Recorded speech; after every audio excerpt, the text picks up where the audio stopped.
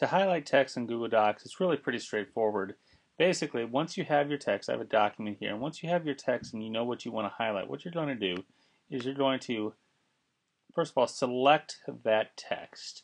And it can be just one word, it can be an entire sentence, whatever you want to highlight. Go ahead and select that text, and then come up to the little A tool.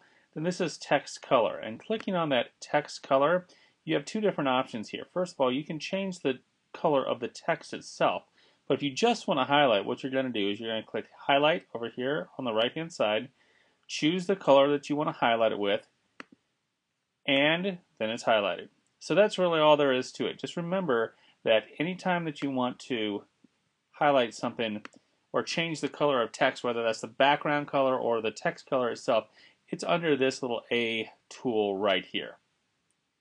I hope that helps.